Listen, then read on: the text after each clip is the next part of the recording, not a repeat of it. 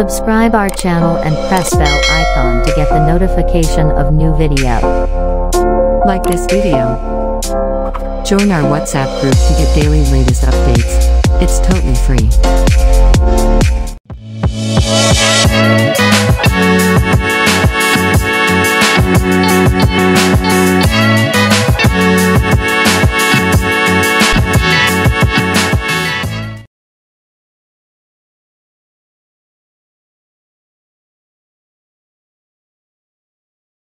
Part 1. You will hear a conversation between an insurance broker and a client. First, you have some time to look at questions 1 to 5.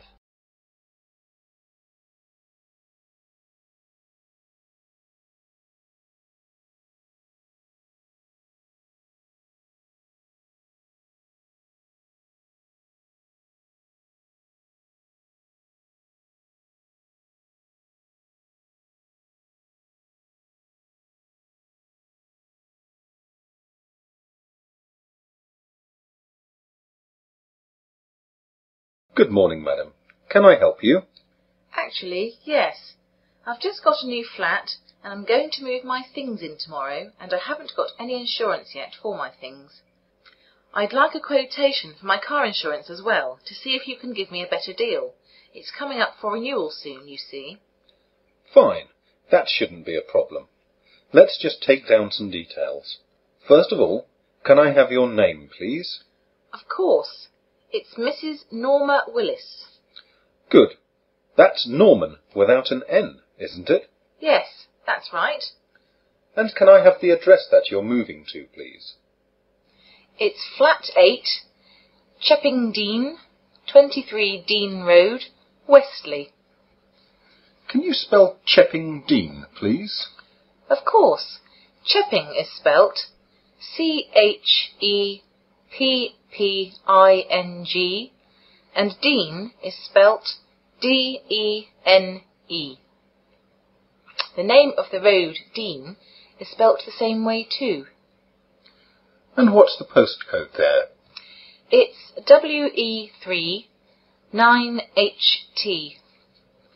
Can I take a telephone number? It will have to be only my mobile, I'm afraid, as I haven't installed a landline yet. My mobile is 07525 745 642. Let's look at the car insurance first, quickly. I need the model, age, and engine size. It's a 4-year-old Toyota MR2 sports car. It has a 2-litre engine.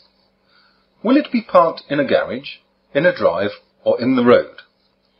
At my present address, it's in the drive, but the flat that I'm moving into tomorrow has a garage provided, and tenants are not allowed to leave their cars in the visitor spaces, so it'll be garaged all the time. 2 more questions. The first is, do you have any no-claims bonus? And the second is, do you have any driving convictions? I have 3 years no claims, but I had a claim for a new windscreen this year, and I don't know if that will affect it. No, that won't count. The no claims will stand. Good. As for convictions, I have 3 points for being caught speeding 2 years ago. Before the conversation continues, you have some time to look at questions 6 to 10.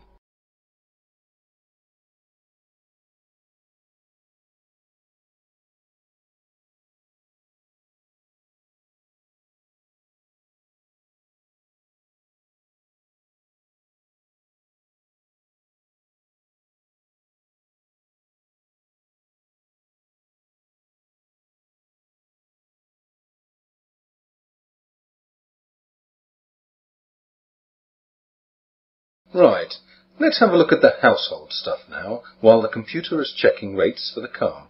So, what kind of flat is it? It's a 2-bedroom flat. Have you bought the flat, or are you renting?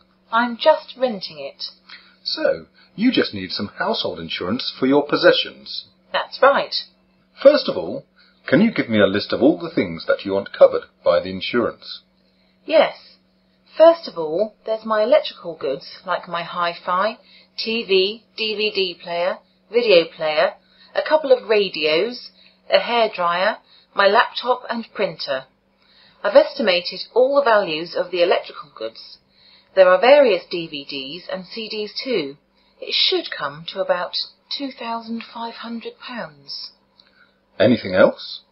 Yes, there's my jewellery. I've some necklaces, bracelets, rings and brooches that I inherited. They're all in different metals and with different jewels.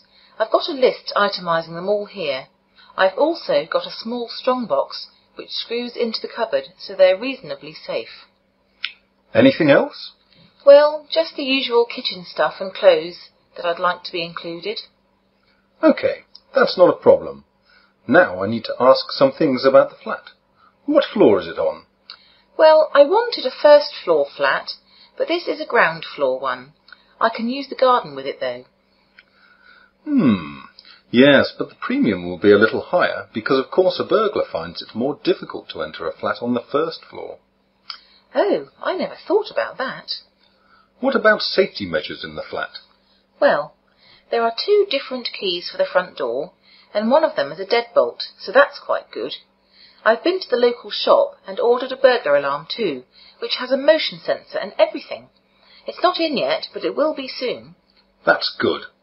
The windows are quite new and all double glazed, so like all new windows nowadays, they have extra locks on them, so that makes it quite secure. That's good too. So really, it's reasonably safe. That will make a difference on the premium. Do you know if there's a smoke alarm fitted in that flat? I never thought of that. I think it's the law now if you're renting, so there must be. Well, that's about it. Let's look now. I've got 2 quotes for you. First the car, and then the household. £750 fully comp for the car, or £500 third party fire and theft. The contents is £100. Does the contents cover me if I lose something or I'm robbed outside the home? As long as it's in this country and on the list of items covered, yes. Well, I'll keep the old car insurance as my present deal is better, and I'll take the contents. Can I pay by cheque? Cash, cheque, credit card, anything you want. That is the end of part 1. You now have half a minute to check your answers.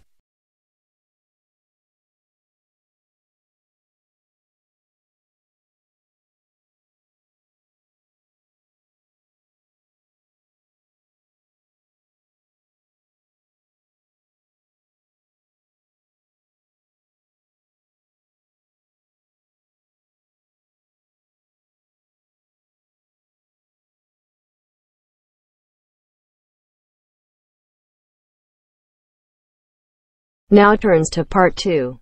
Part 2. You will hear a residence manager giving a short question and answer session to new residents. First, you have some time to look at questions 11 to 15.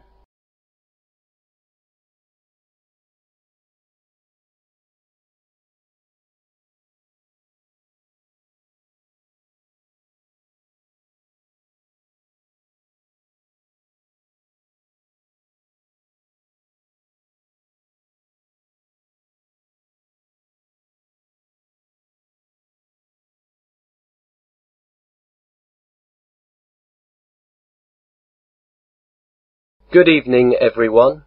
My name is Simon, and I am the manager of this residence. Most of you here today are new in the town of Westley. Some of you are students at the uni, some have new jobs, and some have other reasons to be with us. When we have lots of new people staying with us, I do one of these little question and answer sessions, so that I can help you settle in. So, let's get started straight away. Yes, over there. Hi, I'm Margaret. I'm a student here. I was wondering where I can do my laundry. It won't be long before this is an urgent thing for me. Here in the residence, we are planning a little laundrette beside reception, but this might take a little time to organise. In the meantime, there's a little laundrette down the road. It's in Queen's Avenue, the same street that the residence is in. you go about 500 metres up the road in the opposite direction to the town centre, and it's on the right. They have plenty of machines and dryers, and there's a lady there called Betty who does service washes.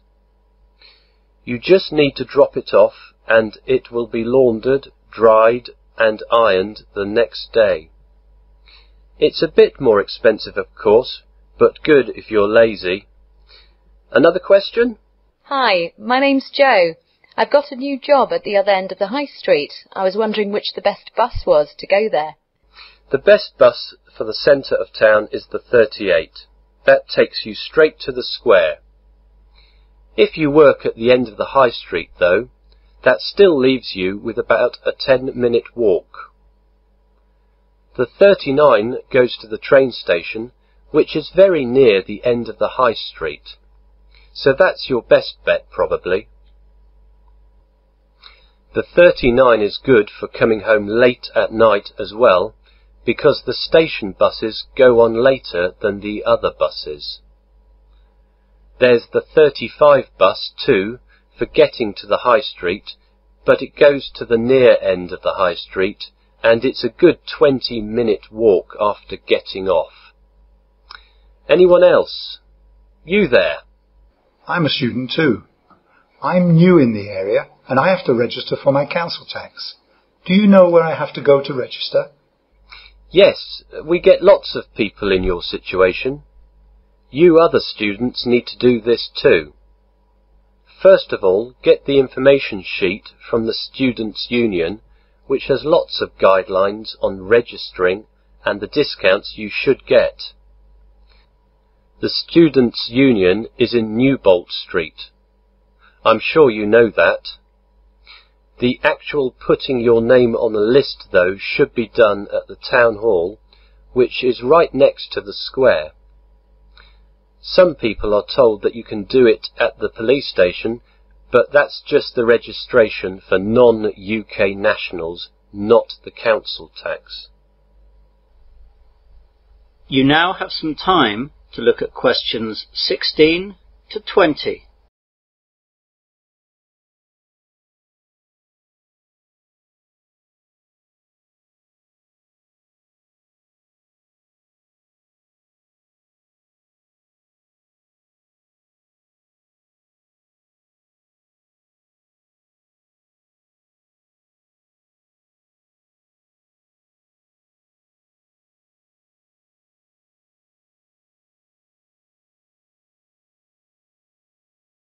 Any more questions?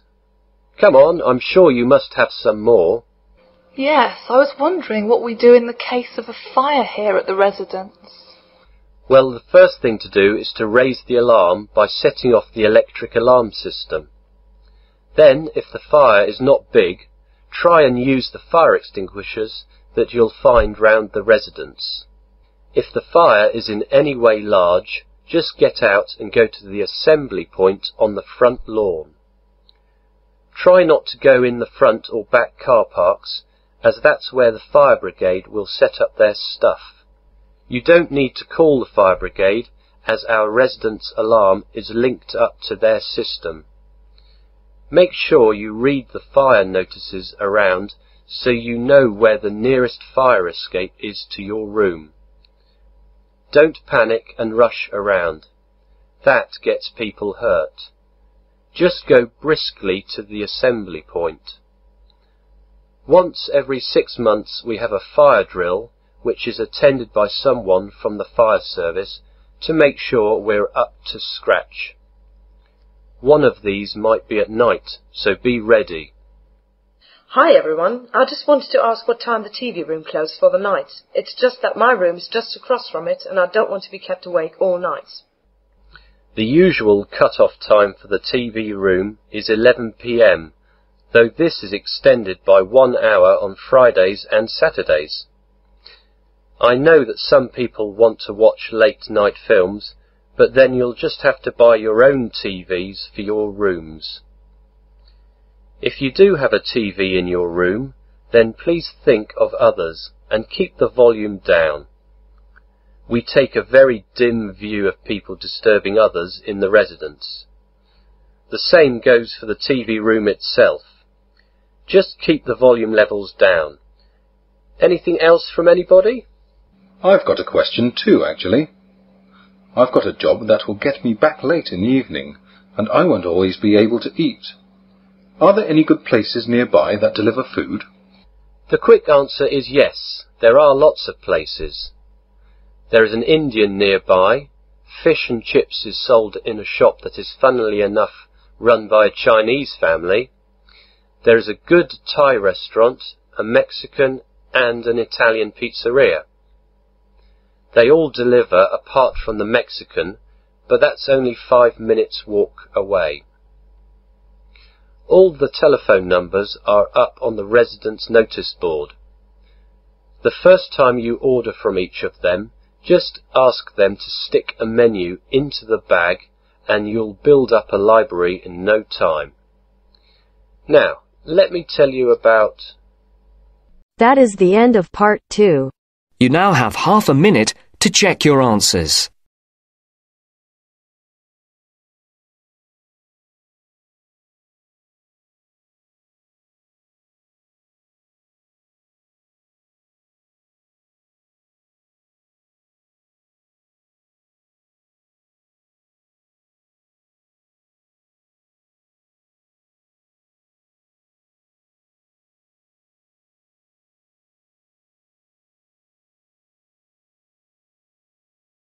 Now turns to part 3. Part 3. You will hear two students discussing a seminar report.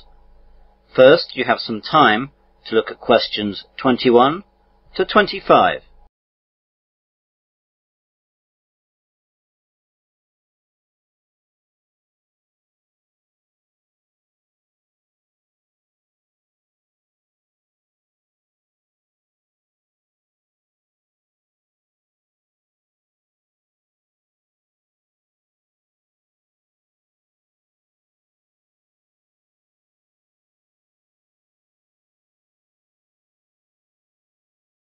Hi Adrian, what are you reading? Oh, hi Nick. It's just an article on Australian immigration.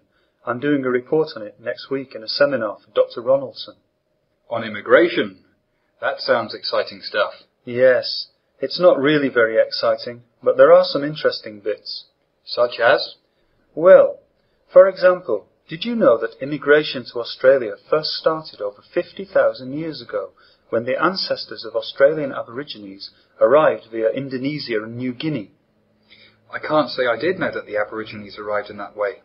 Exactly. It's not as boring as you might think. Well, do you want to run through some of your ideas? I'm not doing anything right now. That would be great. Thanks. Fire away then. Okay. Well, after the Aborigines, there was obviously a big gap until the next settlers arrived from London. Europeans began landing in the 1600s and 1700s, and the country was colonised by Britain in 1788. Weren't the first colonists just criminals transported by Britain? Britain certainly used the colony as a place to send their undesirables. The first colony was formally proclaimed as New South Wales on February the 7th, and this European settlement certainly did begin with a troop of petty criminals, second-rate soldiers, and a crew of sailors. When did other people start arriving? Immigration really sped up after the discovery of gold in Australia. The gold rush era, beginning in 1851, led to an enormous expansion in population all through the reign of Queen Victoria. And did that continue strongly? Not really. After the excitement of the gold rush died down, immigration slowed down considerably. The popularity of Australia as a place to go and live only really shot up after the Second World War. Didn't that cause problems as well? Yes, for a country that is well known today for its multicultural diversity and tolerance, Australia has had a checkered past. After the federation of all the Australian states, the White Australia policy was created to counteract flows of non-whites to Australia, and this policy became even more popular after the population push following the war. How did the policy come about? The origin of the policy can be traced back to the 1850s, When large numbers of Chinese immigrated to Australia to look for gold or to set up businesses such as restaurants, the Anglo-Australian population resented the Chinese, who were undercutting white labour prices. In response, the newly self-governing colonies introduced restrictions on Chinese immigration. By 1888, Chinese were excluded from all the Australian colonies, although those Chinese who were already in Australia were not deported. And how long did it go on for? The effective end of the White Australia policy is usually dated to 1973, when the Whitlam Labour government implemented a series of amendments preventing the enforcement of racial aspects of the immigration law. It had been fading for some years, though. Under the 1950 Colombo Plan, students from Asian countries were admitted to study at Australian universities. This trend continued when in 1957 non-whites with 15 years residence in Australia were allowed to become citizens. You now have some time to look at questions 26 to 30.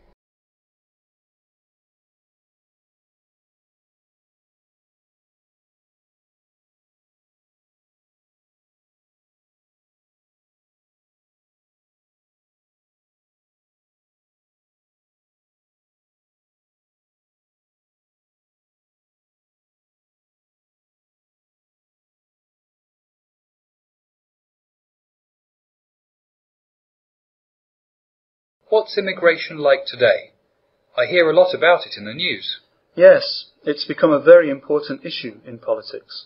There are currently 2 immigration programs that allow permanent migration to Australia. They are the Migration Program and the Humanitarian Program. What's the difference? To be accepted into Australia under the Migration Program, a person must be a skilled migrant or sponsored by a family member that already lives in Australia. The Department of Immigration says that the Migration Program for 2004-2005 has 120,000 places available for migrants, with a strong focus on attracting skilled people and people who agree to live in regional areas of Australia. What about the other program? What's it called again? The Humanitarian Program. It's designed for refugees and others in special humanitarian need. One component of the Humanitarian Program is the Offshore Resettlement Program, which assists people in humanitarian need overseas, for whom resettlement in another country is the only option. The other component is for those people already in Australia who arrived on temporary visas or in an unauthorised manner, and who claim Australia's protection. The Department of Immigration says that the size of the 2004 and 2005 Humanitarian Program is 13,000 places. What about illegal immigration? Do you know anything about that too? Just a bit. That's what I'm working on now. Illegal migrants under Australia's immigration laws are those who enter Australia without authority, overstay visas, work without appropriate approval, or have their visas cancelled. Australia's Migration Act in 1958 requires that all non-Australian citizens who are unlawfully in Australia be detained, and that unless they are given permission to remain in Australia, they must be deported as soon as is practical. Well, that sounds pretty good. I'm sure your presentation will be excellent. Thanks. I hope so. That is the end of part 3. You now have half a minute to check your answers.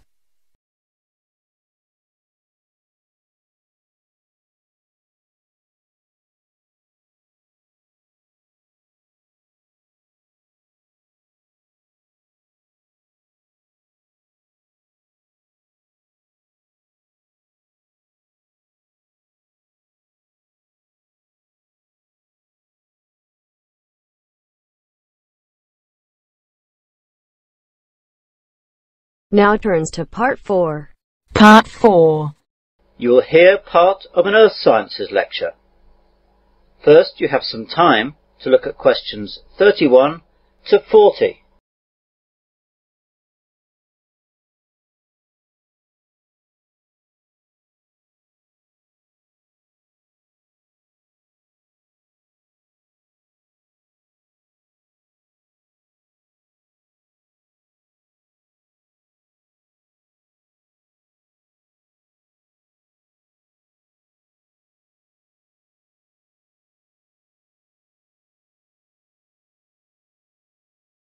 Good morning and welcome to this Earth Sciences lecture. We've been looking recently at such phenomena as earthquakes, tsunami, volcanic eruptions and other natural occurrences. Today we're going to look at a lesser known feature of the Earth which is known as the supervolcano. As the name implies, this is a volcano of a much larger size than what we normally imagine a volcano to be. The term supervolcano has no specifically defined scientific meaning. It is used to refer to volcanoes that have generated Earth's largest volcanic eruptions. As such, a supervolcano would be one that has produced an exceedingly large, catastrophic, explosive eruption and a giant caldera. A caldera being the gigantic crater that the eruption creates. Whereas normal volcano craters are measured in the hundreds of meters, a caldera can easily be as large as 40 or 50 miles wide. Around the world there are several volcanic areas that can be considered supervolcanoes, such as Long Valley in eastern California, Toba in Indonesia, and Lake Taupo in New Zealand. There are also other large calderas in Japan, Indonesia, Scotland and Alaska. Not all the calderas are active though.